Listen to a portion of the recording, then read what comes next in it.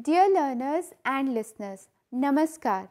I am Dr. Shweta and I am here with you on the second part of remembering and forgetting. Before I begin with today's discussion on remembering and forgetting, let us review that what we discussed in remembering and forgetting part 1. In the part 1, we talked about that memory is a dynamic process and it makes the information available to us for future use, as well as we also understood that in order for memory to take place, it has to go through certain stages. First come in the form of sensory input, then it goes to the sensory register, and from the sensory register it goes to the short term memory, and if we rehearse that information, it reaches the long term memory for future use. We also talked about the differences in short term memory and long term memory, where we discussed that the capacity in the short term memory is very limited and it lasts for few seconds, whereas for long term memory it is unlimited. In today's program, we are going to discuss about the various causes of forgetting as well as the ways to strengthen our memories. Let us begin with the various causes of forgetting. The first is known as decay of memory traces. It is a common experience that memories of many events and experiences become dim over time, like the colors of a photograph that are bleached by the sun. This notion was proposed by many early psychologists as a general cause of forgetting. However, we also know that people remember many events of early childhood during old age without any kind of distortion. Therefore, decay cannot be considered as a general cause of forgetting. However, it has been found that decay is an important factor of sensory memory and in short term memory when there is lack of rehearsal. In order to understand that why this decay takes place, it is a very general phenomena, and Ebbinghaus gave a forgetting curve, or in this forgetting curve it is shown that how over a period of time the memories goes on decreasing. For example, if you look at day 1, you will find that how it takes place. At day 1, the loss is very quick. After 20 minutes, the memory of the events which is retained with us is only 58%. After 1 hour, it is only 44% of the material that we could remember, and it keeps on decreasing as the day passes by as well as the weeks passes by. This means that over time the memory is fading, as if the picture fades away with time. The another cause of forgetting is known as interference. Now, what is interference? Whatever we learn in some context. Thus, every experience of learning is preceded and followed by other experiences.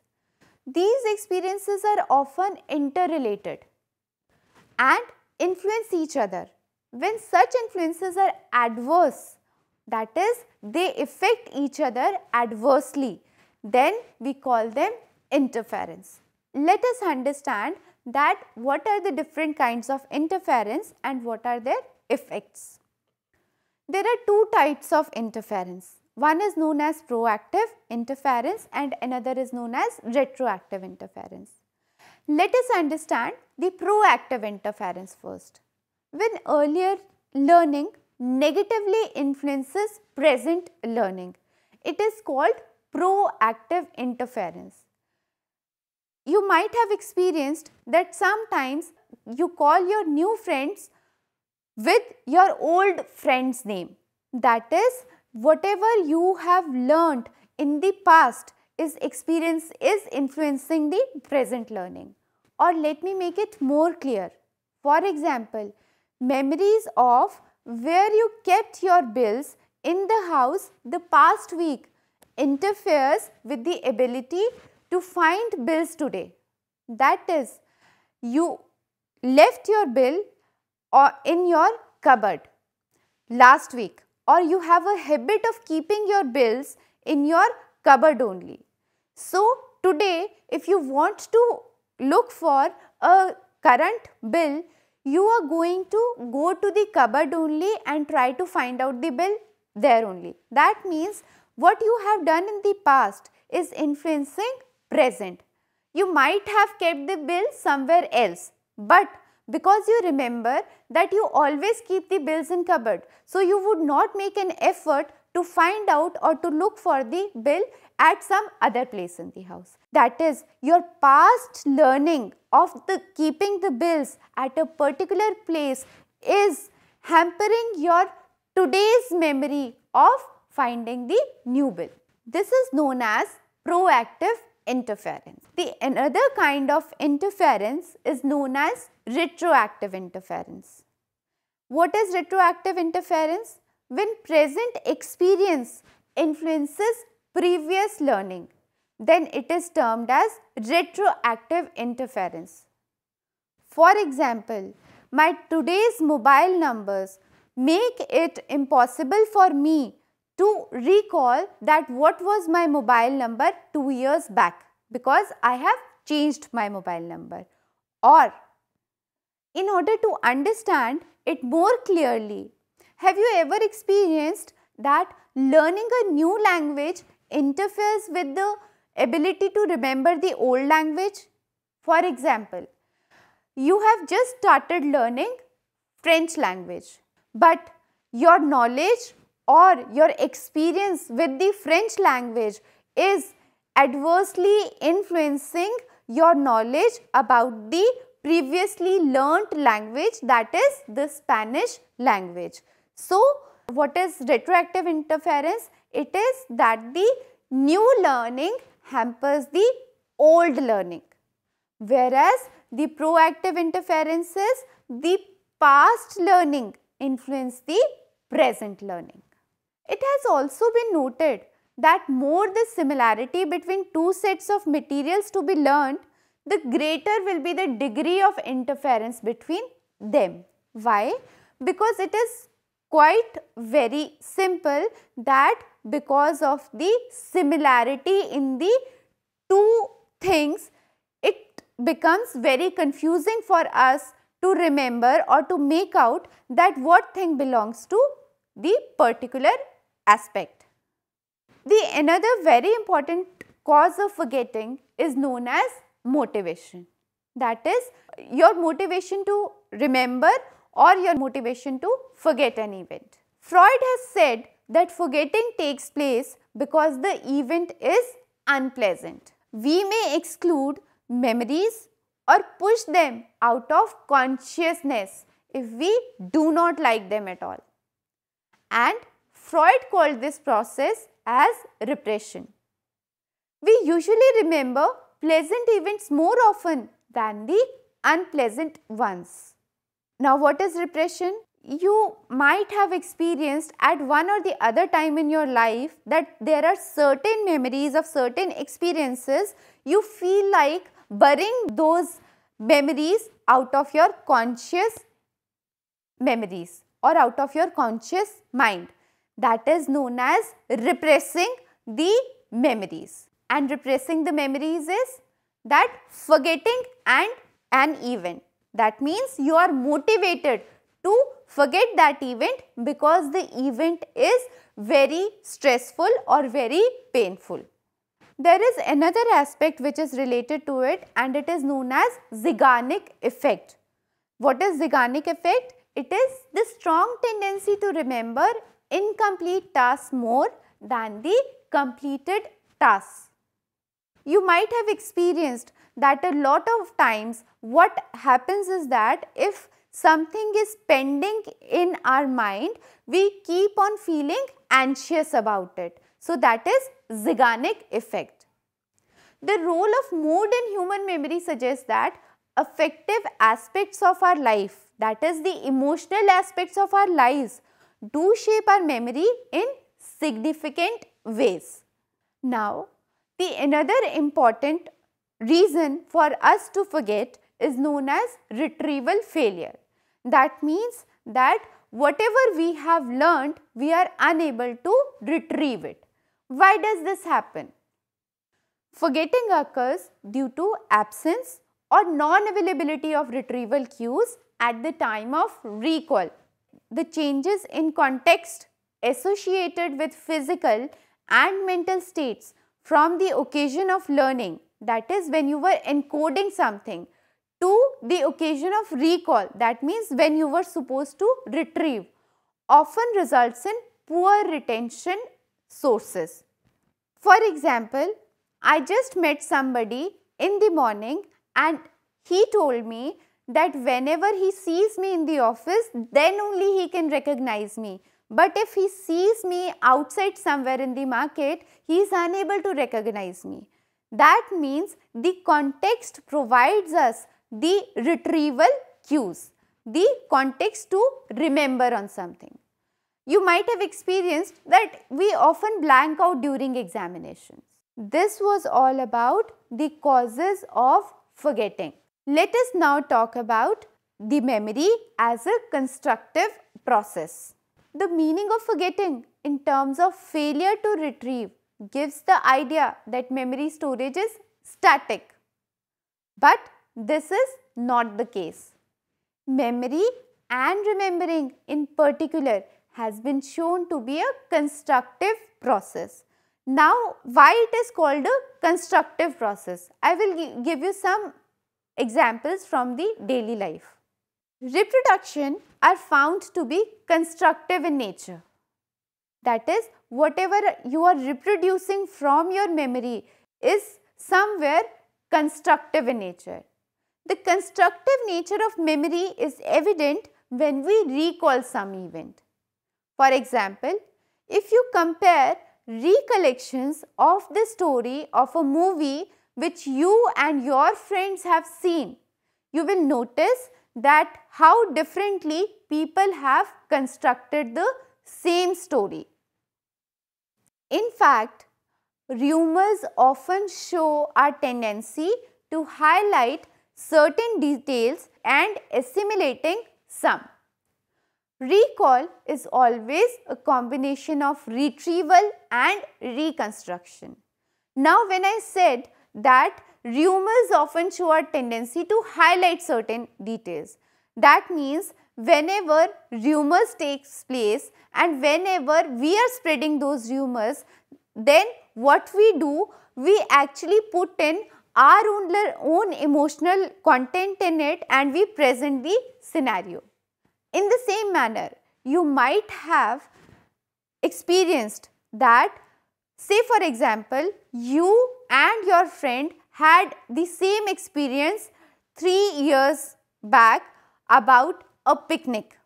But when I ask you to tell me about those events, that what happened during the picnic, then your reproduction are going to be different than what your friend tells me, because we are constructing on.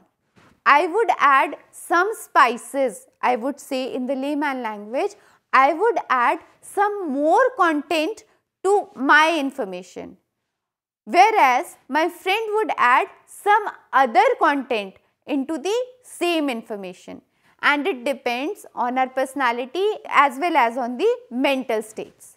What is more important in memory? There are 3 main tendencies, and those tendencies are known as sharpening, leveling and assimilation. From here, we could understand that memory is a constructive process. That means we keep on constructing our memories. Sometimes we forget some information, and while retrieving, we do not give the detailed aspects of an information. Whereas the other times, we add some extra content to the actual information. That is, we have been constructing on our memories. This was all about the forgetting as well as the constructive nature of memories. Now, let us come to the another objective of today's program, which is that what are the various ways that helps us in enhancing our memory. It is a common experience that forgetting is usually a source of trouble for people. Everyday conversation, classroom participation, performance in examination, interview, presentation and communication in meetings often put demands on us to remember information. Failure in doing so has negative consequences, which all of us experience to different degree in our lives. As a result, most of us are interested in improving our memory. The study of memory aids and related techniques is known as mnemonics. There are some techniques that I would be telling you that will help you to improve your memories. The first way to enhance our memory is known as organization. Now let us understand what is organization. Learning needs to be organized in some form. Organization helps us in creating a natural context and provide relevant cues while retrieving the learned material. If the material lacks natural organization, an artificial organization may be created by the learner. Second is known as concentration. Main reasons of forgetting is inadequate allocation of attentional resources to the material while processing the same. As a result, the material is not stored and we fail to recall when we need it. Thus, by focusing attention on the material while processing, we can increase the probability of storage and recall. So, this is clear that when we are processing the information, we should concentrate or we should focus on the material to be learnt only, and we should not allocate our attention on the unnecessarily information that is available in the environment. For example, when you are reading or when you are studying, you should concentrate on studying only and not on what other children are doing in the park or outside your home. Another mnemonic is known as method of loci. When we talk about method of loci, this technique uses associations with place or task. The visualization of the same provides cues for recalling the task. By choosing any action properly, one can use memory at any point in the day.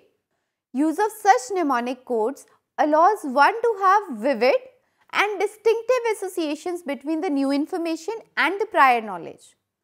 Being related to context, the cues become very effective. For example, one may have a clear visual image of a building, its rooms, furniture and other details. These may be linked to different ideas, and using these linkages, memory of those ideas can be enhanced. The another mnemonic is known as recoding. While dealing with non-meaningful material, one may recode the item to be remembered in a more meaningful manner. Recoding may take many forms. For example, people may use the first letter of all the items and make a sentence. This kind of narrative structure works as cues. See how it happens. For example, using the first letter is known as acronyms. For example, if you want to remember Central Bureau of Investigation, instead of remembering Central Bureau of Investigation, you would give a name CBI. In the same manner, United Nations Organization, UNO, World Health Organization, WHO. That means the first letter of the word is helping you to recall the information. You might have remembered the various colors in the spectrum with the name VIBGYOR, that is violet, indigo, blue, green, yellow, orange and red. That means the acronyms or the first letters of the colors helped you in remembering the information. You can do it in your studies as well. Say for example, you are required to remember 5 points. So, in order to remember those 5 points, what you can do is you can take the first letter of every line of every line's first word and you can make some associations among the first letter of each line, and this will help you in remembering the information in a better way. Using elaboration, one may add more information which makes the material distinctive. Chunking is another way to remember the information. Now, what is chunking? If a large serial of numbers is presented, it becomes difficult to remember. For example, if I ask you to remember the first number, it is 180018093993. You will never be able to remember this number. But if I make small chunks of this number, it becomes easy for you to remember the information. That is breaking it in parts. That is 180018093993. So, it becomes easy for you to remember the information. Using elaborative coding, one may put many items in a story form and recall the same easily. That means if you are not able to remember something, what you can do is you can make a story from a paragraph. For example, if you have to remember certain items from a kitchen, that is the knife, the butter, the bread, the plates, the mugs or the tissues to be remembered. So, say for example, these are list of certain items that you need to purchase from the market, but you are not able to remember that list. So, you will make a story for this. What is the story?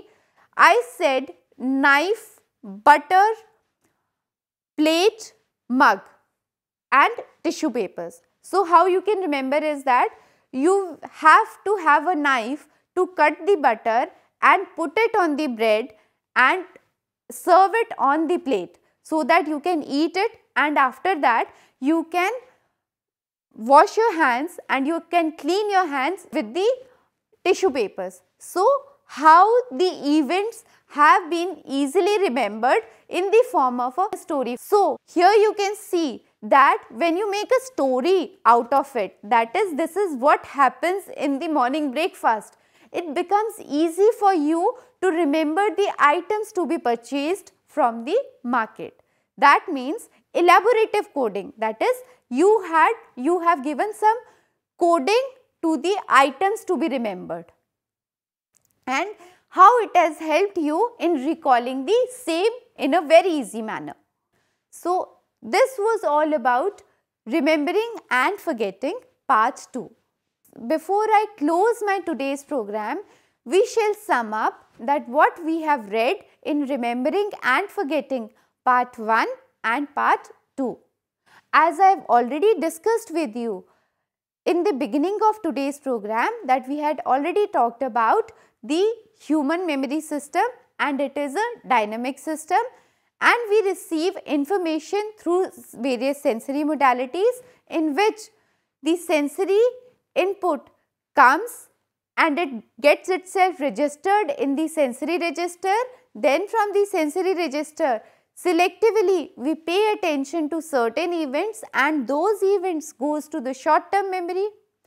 If we encode that information or if we rehearse that information, it goes to the long term memory, and from the long term memory we can have an access to the information stored. That means we can retrieve the information whatever we have learnt.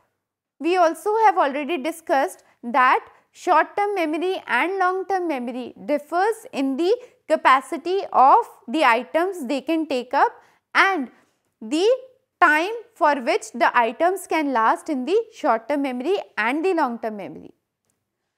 So, this was something that we have discussed in the remembering and forgetting part 1, and today we discussed that capacity for retention can be enhanced through organization of material, concentration, using method of loci and recoding the information.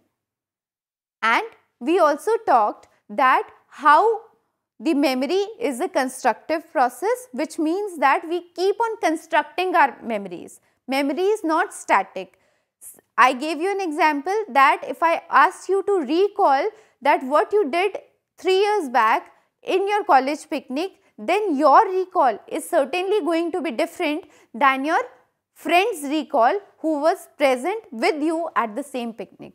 You would have your constructions for the same memory and your friend is going to have another constructions for the memory. That means memory is a constructive process.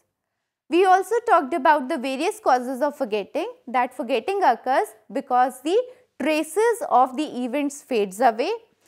We have interference, in which we talked about retroactive and proactive interference, as well as we also talked about that how forgetting takes place. So, this was all about today's program. I hope you have understood the lecture well. Thank you.